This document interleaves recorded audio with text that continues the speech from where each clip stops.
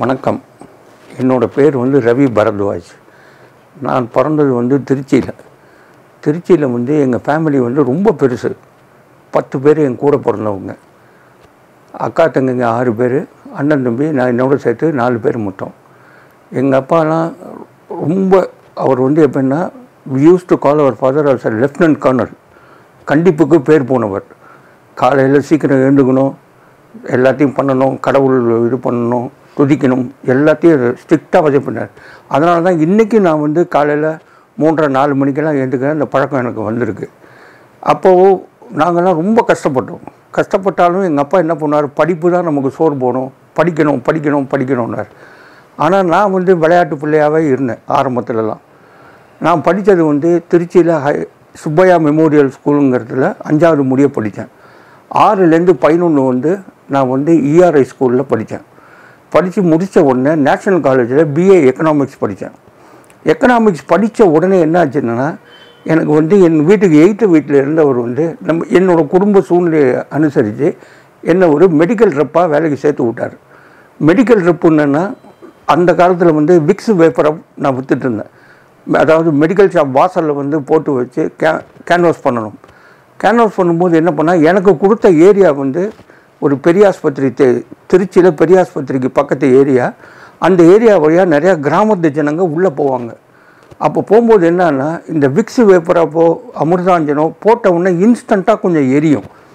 அது எரிஞ்ச உடனே என்ன ஆச்சுன்னா, அந்த ஒரு கிராமத்து ஆளுக்கு நான் போடும்போது அவர் என்ன பண்ணார், பலார்னு என்னை ஓங்கி அடிச்சு விட்டார். அந்த சமயத்திலலாம் உங்களுக்கு பிளாஸ்டிக் கண்டெய்னர் வரல, ஒன்லி கிளாஸ் பாட்டில் தான். 2 பாட்டில் உடஞ்சி போச்சு. ஒரு பாட்டிலோட விலை வந்து 15 ரூபா. எனக்கு வந்து என்னென்னா, எனக்கு ஒரு நாள் சம்பளமே அன்றைக்கி 15 ரூபா தான். அன்றைக்கி இரவு என்னை கூட்டு வச்சு இந்த மார்க்கெட்டிங் மேனேஜர் கண்ணா பின்னான்னு திட்டினார், உனக்கு 2 நாள் சம்பளம் கட்டு அப்படின்னு சொல்லிட்டு. அதுக்கப்புறம் என்ன ஆச்சுன்னா, அந்த வேலை வந்து விட்டுட்டு அடுத்தது நான் வந்து ஏன்ஷியன் ஃபார்மான்னு ஒரு சித்தா மெடிசன், அவங்க வந்து கேப்சூலில் வந்து கருத்தடைக்கு உண்டான மாத்திரையெல்லாம் பண்ணிகிட்டு இருந்தாங்க. ஆனால் எங்களோட டார்கெட் வந்து இவங்களை MBBS, MD, DGO டாக்டர்லாம் பார்க்க சொல்லிட்டு நிறைய இடத்துல அவமானப்பட்டிருக்கேன். நிறைய டாக்டர் வந்து சித்த மருந்து வந்து கேப்சூலில் போட்டு ஏமாத்துறியான்னு சொல்லி என்னை அடிச்சிருக்காங்க. ஆனாலும் என்னென்னா, பொறுமை தான் கடைப்பிடிச்சேன். பொறுமை சரி, நம்ம வாழ்க்கையில் முன்னேறணும், எப்படியாவது முன்னேறணும்னு சொல்லிட்டு மெடிக்கல் ரெப்பாக இருந்தேன் நான். அன்றைக்கெல்லாம் சம்பளம்னு பார்த்தீங்கன்னா எனக்கு மாதம் 200 ரூபா தான். வெளியூர் போனால் 10 ரூபா, அதாவது உள்ளுக்குள்ளேயே சுற்றிட்டு நைட்டு வீட்டுக்கு வந்தால் 10 ரூபா, வெளியூரில் போய் தங்கினா 25 ரூபா. அந்த காலத்திலேயே நான் வந்து 10 ரூபா 15 ரூபா சேமித்தேன். ஏன்னா குடும்ப சூழ்நிலையை கருதி. நான் இவ்வளோ தூரத்துக்கு முன்னேறதுக்கு காரணமே என்னோட 2 பிரதர்ஸ் தான். பெரிய பிரதருக்கு கல்யாணம் ஆகும்போது I was only 10 years or 11 years. அப்போ அவர் என்ன பண்ணார், எங்கள் அண்ணி தான் என்னை கூப்பிட்டு வச்சு சாப்பாடு போட்டு குளிப்பாட்டி விட்டு எல்லாம் பண்ணாங்க. எல்லாம் பண்ணிவிட்டு என்ன பண்ணாங்க, நான் நல்லா படிச்சுட்டு அதுக்கப்புறம் நான் வந்து பாம்பே போனேன். பாம்பே நான் போகிறதுக்கு காரணம், அதுக்கு முன்னாடி என்ன பண்ணார், எங்கள் அப்பா வந்து சேஷாய் குரூப்பில் இருந்தார். அதனால் என்னை வந்து பள்ளிப்பாளையத்தில் பேப்பர் மில்லில் வேலைக்கு சேர்த்து விட்டாங்க. எங்கள் சின்ன அண்ணன் வந்து பாம்பேயில் இருந்தார். அப்போ அவர்கிட்ட நான் வந்து சொன்னேன், அண்ணன் எனக்கு இந்த வேலை பிடிக்கல, நீ படிக்கிறியா சொல்லு, உன்னை பாம்பே கூட்டின்னு போகிறேன்னாரு. சரி ரைட்டு, நம்ம எப்படியாவது படித்து முன்னேறின வாழ்க்கையிலன்னு சொல்லிவிட்டு அவர் வந்து டாடா என்என்சியில் டைரக்டராக இருந்தார், மார்க்கெட்டிங் டைரக்டராக இருந்தார். அவர் என்ன கூட்டின்னு போன உடனே இந்த வேலையை ரிசைன் பண்ணிவிட்டு நான் பாம்பே போனேன். பாம்பே போன உடனே எனக்கு நிறைய அவமானங்கள். அதாவது நான் ஈவன்டோ டிகிரி படிச்சிருந்தா கூட நம்மளுக்கு இங்கிலீஷ் பேசுகிறதுலாம் கொஞ்சம் கஷ்டமாக இருந்தது. மனசுக்குள்ளே ஒரு தயக்கம், யாரான ஏதான்னு சொல்லுவாங்களோ, தப்பு கண்டுபிடிப்பாங்களோன்ட்டு. ஆனாலும் அங்கே போயிட்டு நான் பிடிவாதமாக இருந்தேன், மார்க்கெட்டிங்கில் தான் போவேன்னு சொல்லிட்டு. உடனே எங்கள் அண்ணன் என்ன பண்ணார், சரி வான்னு சொல்லிட்டு அத்வானி ஆர்லிக்கான்னு ஒரு கம்பெனியில் சேர்த்து விட்ட உடனே அங்கே சங்கர் பட்டாச்சாரியார்னு ஒருத்தர் தான் என் வாழ்க்கையில் திருப்பு முனைன்னா அவர் தான். ஏன்னா நான் எனக்கு அப்போ வந்து பேனா பிரிண்ட்டுன்னு இந்த ஃபோட்டோ காப்பிங் மிஷின் விற்கிற வேலை. அந்த மிஷின் அந்த காலத்தில் வந்து 1 லட்சம் ரூபா. பாம்பேயில் வந்து 90% பிஸ்னஸ்மேன்லாம் குஜராத்திஸ். அவங்கள்ட்ட போய் நான் பாஷை தெரியாமல் இது பண்ணாமல் இருக்கும்போது மீட்டிங்கில் வந்து என்னை வந்து கண்ணா பண்ணான்னு திட்டுவார். 10 பேர் முன்னாடி திட்டிட்டு அப்புறம் என்னை தோளில் கூட்டு அரவணைப்பார். இந்த பார் தம்பி, நீ வாழ்க்கையில் முன்னேறணுன்னா நிறையா இது பண்ணணும், பொறுமை வேணும் உனக்கு, எப்படியான்னு முன்னுக்கு வந்தார். என்னோடய எய்மே பாம்பேயில் போனது படிக்கிறதுக்கு மட்டும்தான். அப்போ என்ன பண்ணேன்னா, எங்கள் அண்ணன்ட்ட சொன்னேன் எப்படியாவது நான் படிக்கணும்னு. எங்கள் அண்ணன் என்ன பண்ணார்னா, கேசி லா காலேஜில் ஈவினிங் காலேஜில் சேர்ந்தேன் நான். சேர்ந்தபோது என்னாச்சு, காலையில் வந்து வீட்டை விட்டு 6:30 மணிக்கு கிளம்பணும். கிளம்பிட்டு ஆஃபீஸ் வேலையெல்லாம் முடிச்சு, மார்க்கெட்டிங்னால வேலையெல்லாம் முடிச்சுட்டு 2 மணிக்கு ஆஃபீஸ் போவேன். 2லேருந்து 4 மணி ஆஃபீஸில் உட்காந்து 4 மணிக்கு ட்ரெயின் பிடிச்சி 5 மணிக்கு காலேஜ் 9:30 மணி முடிய. அதை முடிச்சுட்டு அடுத்தது ஒரு போஸ்ட் கிராஜுவேஷன் கோர்ஸ் வந்து டாலரில் பண்ணேன். டாலரில் பண்ணிவிட்டு வீட்டுக்கு வரும்போது 12 மணி 1 மணி ஆகிடும். வந்து இருக்கிறத சாப்பிட்டுவிட்டு 3 மணிக்கு எழுந்து திருப்பி ஏதாவது படிக்கணுன்னா படிச்சுட்டு 5:30 மணிக்கு கிளம்பினேன். சொல்லப்போனால் அந்த பாம்பேயில் இருந்த 3 வருஷமும் நான் தூங்கினது வெறும் 2 மணி நேரம் தான் பர் டே. ஞாயிற்றுக்கிழமை கூட ப்ராஜெக்ட்டு ஏதாவது போவேன், இல்லாட்டி துணிமணியை துவச்சிட்டு இது பண்ணுவேன், இல்லை ஏதாவது புத்தகம் படிச்சுட்டு இருப்பேன். அப்படி தான் என்னோடய வாழ்க்கை போச்சு பாம்பேயில். நான் அப்படியே பாம்பேயில் மொத்தம் நான் 14 கம்பெனியில் வேலை பார்த்தேன். படிப்புக்கு எனக்கு இடையூறாக இருந்த எந்த இதுலேயும் வேலையிலையும் நான் இருந்ததில்லை. ஏன்னா எங்கள் அண்ணனும் அண்ணியும் சப்போர்ட் பண்ணாங்க. நீ சாப்பிட்டு, நீ படிக்கிறதுக்குன்னு வந்திருக்கிற, நீ படி நல்லா அப்படின்னு. நான் பாம்பே யூனிவர்சிட்டியில் கேசி லா காலேஜில் ஃபஸ்ட்டு ரேங்க் வந்து எனக்கு மெடல் கூட கொடுத்தாங்க. அதுக்கப்புறம் என்ன பண்ணேன், நான் வந்து மேலும் இன்னொரு 5-6 போஸ்ட் கிராஜுவேஷன் டிப்ளமாஸும் படித்தேன். படித்து முடிச்சுட்டு கடைசியாக என்ன பண்ணேன்னா, ஒரு மார்வாடி கம்பெனியில் ஒரு எக்ஸிபிஷன் நடந்தது. இம்டெக்ஸ் 79 ஒரு எக்ஸிபிஷன் நடந்தது விக்ரோலியில், காட்ரேஜ் கேம்பஸில். அங்கே வந்து mister கிரிதார் அகர்வால்ங்கிறவர் Mahindra Eugene steel company dealer, அவர் என்னங்க பார்த்தார். நீ எங்கிட்ட வரியான்னு கேட்டார். அதுக்கு முன்னாடி நான் வாங்கிட்டு இருந்த சம்பளம் வெறும் 450 ரூபா தான். அவர் என்ன பண்ணார், நீ வா எங்கிட்டன்னு சொல்லிவிட்டு எனக்கு 900 ரூபா சம்பளம்னு சொன்னார். அது வந்து அந்த வருஷம் வந்து 1978. 900 ரூபாங்கிறது ரொம்ப பெரிய அமௌண்ட்டு. ஆனாலும் என்ன பண்ணாங்க, என்னை வந்து ஒரு ஆஃபீஸில் உட்கார வச்சாங்களே ஒரே, எனக்கு ஒரு வேலையும் கொடுக்கல அவங்க. ஏன்டா இப்படி பண்ணுறாங்கன்னு சொல்லிட்டு 3ஆவது மாதம் போயிட்டு 2 மாதம் நான் சும்மா அப்படியே இருந்தேன். எனக்கு சாப்பாட்டுக்கு இதுக்கெல்லாம் கவலை இல்லை, ஏன்னா எங்கள் அண்ணன் இருந்ததுனால நான் கவலைப்படாமல் தான் இருந்தேன். அப்போ என்ன பண்ணேன், என் முதலாளிகிட்ட போய் கேட்டேன், என்ன சார் வெறும்னா உட்கார வச்சு எனக்கு இது பண்ணுறீங்களே, என்ன வெறும் சம்பளமும் கொடுக்கல, வெறும் உட்காத்தி வைக்கிறேன்னு. இதை தான் நான் உங்கள்கிட்ட எதிர்பார்த்தேன், இனிமேல் நாளையிலேருந்து நீ வேலையை பார்க்கலாம் அப்படின்னு சொல்லிவிட்டு எனக்கு வந்து அந்த மஹேந்திரா யூஜின் ஸ்டீல் கம்பெனியில் போயிட்டு என்ன ஸ்டாக் இருக்குது என்ன ஏதுன்னு பார்த்துட்டு வர சொன்னார். நான் கரெக்டாக வேலை பார்க்குறேன், நேர்மையாக வேலை பார்க்குறேன்னு அவர் நினச்சாரோ என்னமோ தெரியல. ஒரு நாளைக்கு என்ன பண்ணார், அவங்களுக்கு ஃபேக்ட்ரி வந்து தானால கூட இருக்குது. அவர் என்ன பண்ணார், ஒரு நாளைக்கு 1.5 லட்ச ரூபா பணத்தை கொடுத்து இதை ஃபேக்ட்ரியில் போயிட்டு இப்போ கொடுத்துட்டு வா, மிஸ்டர் அகர்வால் இருப்பாருன்னு சொல்லிட்டு. ஆனால் எனக்கு தெரியாது, எனக்கு பின்னாடியே ஒரு 2 பேரை பணத்தோடு என்னை காவலுக்கு அனுப்பிச்சிருக்காருன்னு. நான் அங்கே போன உடனே என்னாச்சுன்னா, அந்த அகர்வாலை வேணும்ட்டு அங்கேருந்து இங்கே கிளம்பி வான்ட்டார். இங்கே கிளம்பி வந்த உடனே என்னாச்சு, நான் போயிட்டு அங்கே போய் கேட்ட உடனே அந்த ஃபேக்ட்ரியில் சொன்னாங்க, அகர்வால் வெளியே போயிருக்காரு, எங்கிட்ட பணத்தை கொடுத்துரு. நான் சொன்னேன், முடியாது, முதலாளி அவர்கிட்ட தான் கொடுக்க சொல்லியிருக்காருன்னு. நான் ஆஃபீஸ் ஃபோன் போட்டால் யாரும் எடுக்க மாட்டேன்றாங்க. சரி, அந்த பணத்தோடு ஆஃபீஸுக்கு வந்தேன்னா அகர்வால் அங்கே உட்காந்துருக்காரு. நீ வரலன்னு நான் இங்கே வந்துட்டேன், சரி பணத்தை கொடுன்னு சொல்லிவிட்டு. அதுலேருந்து என்னாச்சுன்னா, அவங்களுக்கு நான் ரொம்ப நம்பிக்கையான ஆளாகிட்டேன்.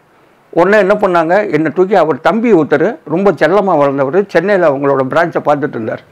அவர்கிட்ட போய் நீ போய் உட்காருன்னாரு. நான் அங்கே போயிட்டு நான் பிரான்ச் மேனேஜராக இங்கே வந்து நான் வந்து பொறுப்பேற்றிருந்தேன். பொறுப்பேற்றும் போது அப்போ என்னாச்சுன்னா, அந்த கம்பெனியோட சேல்ஸு அப்போ வந்து வெறும் 1 லட்ச ரூபா. ஆனால் நான் வந்து சும்மா எனக்கு உட்கார்றது பிடிக்காது.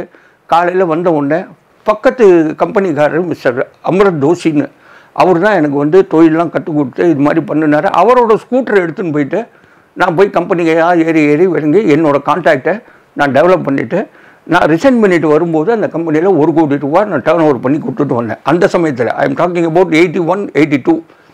அதுக்கப்புறம் என்னாச்சுன்னா, எப்போதுமே ஒருத்தன் நல்லா இருந்தால் இன்னொருத்தனுக்கு பிடிக்காத. அவரோட ஃப்ரெண்டு ஒருத்தன் என்ன பண்ணால், அவர்கிட்ட போட்டு கொடுத்து, நீ இல்லாத போது ரவி என்னெல்லாமோ பண்ணுறான், நிறையா சம்பாதிக்கிறான்னு சொன்ன உடனே அவர் என்கிட்ட கேட்டார், என்ன ரவி இப்படி சொல்கிறான்னு. நான் வேணும்ன்ட்டு 2-3 தடவை கேட்டேன், சார் நீங்கள் என்ன சொன்னீங்க, எனக்கு காது விடல, கொஞ்சம் சொல்லுங்கன்னு. அவர் சொன்னார், இதுமாரி அதே வார்த்தையை திருப்பி சொன்னார். சரி நான் வரேன் சார்னு சொல்லிட்டு வெளியே வந்துட்டு, அப்போல்லாம் வந்து உங்களுக்கு வந்து செல்ஃபோனு இதெல்லாம் கிடையாது. பின்னாடியே ஜிபிஓவில் போயிட்டு ஒரு டெலகிராம் அடிச்சிட்டேன், due to unavoidable circumstances I am resigning my ஜாப்னு சொல்லிட்டு வெளியே வந்துட்டேன் நான். அதுக்கப்புறம் அவர் என்ன எவ்வளோ பல முறை கூப்பிட்டு பார்த்தாரு. நான் சொன்னேன், சார் எப்போ உங்களுக்கு நம்பிக்கை போச்சோ இனிமேல் நான் வேலை செய்யறதுக்கு இஷ்டம் இல்லை அப்படின்ட்டு என்ன பண்ணேன், என்ன பண்ணுறதுன்னு. அப்போ தான் எனக்கு முதல் பொண்ணு பிறந்த நேரம். ஆனால் அப்போ என்ன பண்ணாங்க அவர், சரி என்ன பண்ணலான்னு யோசிச்சுட்டு இருக்கும்போது மார்க்கெட்டுக்கு ஃபைனான்ஸ் கொடுக்குற மிஸ்டர் நந்தலால் நிச்சானிங்கிறவர் 1 லட்ச ரூபா அந்த காலத்தில் என்கிட்ட பணத்தை கொடுத்து நீ பிஸ்னஸ் ஆரம்பிக்கினார். பிஸ்னஸ் ஆரம்பித்தேன். என்னுடைய உழைப்பு எல்லாத்தையும் விட கடவுள் கிருபை, என் குழந்தையும் நம்பிக்கை எல்லாமே சேர்ந்து என்னை இந்த லெவலுக்கு கொண்டு வந்திருக்கு. இன்றைக்கி கூட என்ன பண்ணேன், அதுக்கப்புறம் கம்பெனி நல்லாவே நடந்தது. என் லேபர்ஸ் எல்லாரையுமே நான் நல்லா வச்சுருந்தேன். ஒரு 25-30 லேபர் எங்கிட்ட இருந்தாங்க. எல்லா பாட்டுக்கு பெரிய பெரிய கம்பெனிக்கெல்லாம் நான் வந்து டெலிவரி பண்ணியிருக்கேன். நான் ஐம் டூயிங் ஒன்லி ட்ரேடிங். அங்கே வாங்கி இங்கே கொடுக்குறது தான். என்னை நம்பியும் நிறையா மார்வாடிங்க மெட்டீரியல் கொடுத்தாங்க. ஏன்னா நான் நேர்மையாக இருந்தேன், நாணயமாக இருந்தேன். இன்றைக்கி எனக்கு கம்பெனி வச்சு வர வேண்டிய பணம் இருக்குது. நான் அவங்கள தொந்தரவு பண்ணுறதில்ல. இன்றைக்கி என்னால் முடிஞ்ச ஹெல்ப்பு 4 பேருக்கு, சார் பிஸ்னஸ் வேணுமா, ஏதாவது பெரிய கம்பெனியில், இன்றைக்கும் பெரிய கம்பெனி எல்என்டியாக இருக்கட்டும், லேலண்டாக இருக்கட்டும், சிங் செட்டராக இருக்கட்டும், பெரிய பெரிய கம்பெனியெல்லாம் என்னை கூப்பிட்டு பேசுகிறாங்க. அவங்களுக்கு கிடைக்காத மெட்டீரியல் ஏதாவது வேணும்னா என்னை கேட்பாங்க. நான் வந்து அரேஞ்ச் பண்ணி கொடுத்துட்டுருக்கேன். முழுக்க முழுக்க என்னால் பொறுத்த முடியாது என் உழைப்பு, அந்த தெய்வ நம்பிக்கை, என் பிரதர்ஸ் சப்போர்ட்டு, என் ஃப்ரெண்ட்ஸ் சப்போர்ட்டில் தான் இவ்வளோ தூரம் முன்னுக்கு வந்திருக்கேன். எனக்கு வந்து ஒரு மேஜர் செட்பேக்கு 2000 பெரிய ஆக்சிடெண்ட் ஆகிடுச்சு. எனக்கு ஆக்சிடெண்ட் ஆகி 5 வருஷம் நான் வீட்டில் சும்மா தான் இருந்தேன். அப்போ என்ன பண்ணேன், என்னோடய லா ப்ரொஃபஷனை நான் கண்டினியூ பண்ணேன். அதாவது பேங்க்கில் one time settlement, credit card settlement, வரவங்களுக்கு டாக்குமெண்டேஷன் எழுதி கொடுக்கறது, அப்படி தான் போய் டயத்தை இது பண்ண ஒழிய எனக்கு சினிமாவோ டிவியோ அதெல்லாம் அவ்வளோவா பிடிக்காது. I am ஹொரேசியஸ் reader. எந்த புக்கு என்ன இருந்தாலும் நான் படிச்சுட்டே தான் இருப்பேன். நான் வந்து என்ன மெயினாக என்ன சொல்ல விரும்புறது, எனக்கு வந்து என் ஃபேமிலி எவ்வளோ தூரம் கட்டி காப்பாற்றது என் ஒய்ஃப் தான். அவள் வந்து டாக்டரு, கவர்மெண்ட் சர்வீஸில் இருந்தால். அவள் காலையில் நான் 6 மணிக்கு கிளைண்ட்டை பார்க்க போனோன்னா கூட ஒன்றும் சொல்ல மாட்டாள். என் குழந்தைகள் என்ன படிக்கிறாங்க என்ன எதுன்னு கூட தெரியாது. அவள் தான் ஃபுல்லாக பார்த்துட்டா. இன்றைக்கி I am grateful to her. அவள் இல்லாட்டி நான் இவ்வளோ தூரம் முன்னுக்கு வந்திருக்க முடியாது, இவ்வளோ கஸ்டமர் இது பண்ணியிருக்க முடியாது. எனக்கு வந்து ஒரு பொண்ணு ஒரு பையன். பொண்ணு வந்து டாக்டரேட் இன் பயோகெமிஸ்ட்ரி, கல்யாணம் ஆகிடுச்சு. பையனுக்கு இப்போ கல்யாணம் ஆக போகுது.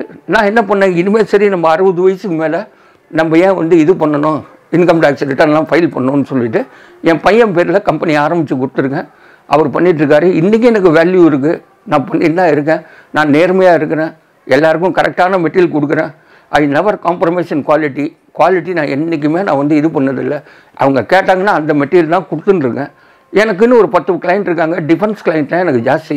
ஏன்னா டிஃபென்ஸ் மெட்டீரியல்லாம் வந்து ரொம்ப இதுவாக இருக்கணும், அக்யூரேட்டாக இருந்தால் தான் அவங்களுக்கு வந்து பாஸ் ஆகும். அவங்கெல்லாம் வந்து என்ன நாடுறாங்க, வர்றவங்களுக்கு நான் வந்து லோ மார்ஜின், என்னால் எவ்வளோ மார்ஜின் நமக்கு இது தேவையோ அதை வச்சு நான் பண்ணிகிட்ருக்கிறேன். நான் இப்போ வர ஆளுங்கள்லாம் என்ன பண்ணுறாங்க, ஒன்லி டயத்துக்கு வராங்க, டயத்துக்கு போகணும், சம்பாதிக்கணும் தான் பார்க்கலாமே. நோ டெடிகேஷன் இந்த ஒர்க். அந்த ஒர்க்கு என்ன, அதை கற்றுக்கணும் என்ன ஏதுன்னு கிடையாது.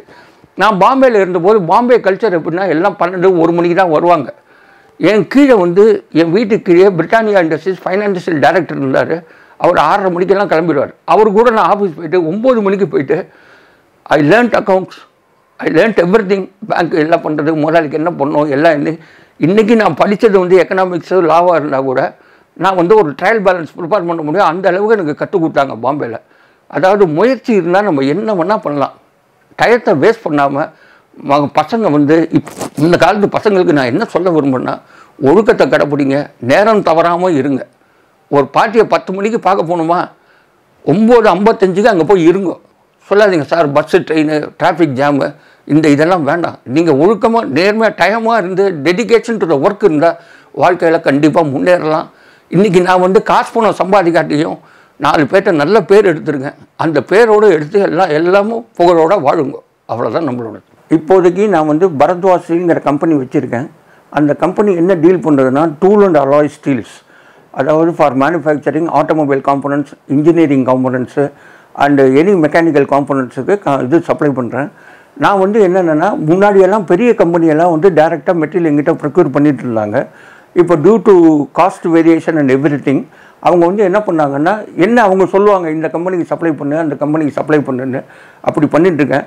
இன்றைக்கி குவாலிட்டினா ரவி பரத்வாஜ் அப்படிங்கிற பேரோட எனக்கு வந்து பேர் இருக்குது. இப்போ வந்து என் பையன் வந்து இப்போ முடிச்சுட்டு மெக்கானிக்கல் முடிச்சுட்டு இருக்கான். அவனை கூப்பிட்டு என் பிஸ்னஸோடு சேர்ந்து நாங்கள் 2 பேருமா சேர்ந்து பண்ணிகிட்ருக்குறோம். எனக்கு வந்து நல்ல எதிர்காலம் இருக்குதுன்னு நினைக்கிறேன். ஏன்னா என்னை நம்பின கஸ்டமரை நான் கைவிட்டதில்லை. யார் கிடைக்காத மெட்டீரியலே எங்கிட்ட கேட்பாங்க. நான் கண்டிப்பாக எங்கே இருந்தாலும் ப்ரொக்யூர் பண்ணி கொடுத்துருவாங்களே அவங்க தைரியம். அண்ட் மோரோவர் என்னோடது வந்து ஏரோநாட்டிக்ஸுக்கு, ஏரோஸ்பேஸுக்கு, டிஃபென்ஸுக்கு இதெல்லாம் மெயினாக போகிறதுனால அங்கெல்லாம் குவாலிட்டி ரொம்ப முக்கியம். நான் வந்து முஸ்கோ அந்த இதுலேருந்து வந்ததுனால எனக்கு வந்து நல்ல பேர் இருக்குது. அதை நான் காப்பாற்றிக்க விரும்புகிறேன். நன்றி, வணக்கம். இது போன்ற தகவல்களுக்கு லைக் பண்ணுங்க, கமெண்ட் பண்ணுங்க, ஷேர் பண்ணுங்க. முக்கியமா எங்க சேனலுக்கு சப்ஸ்கிரைப் பண்ணுங்க.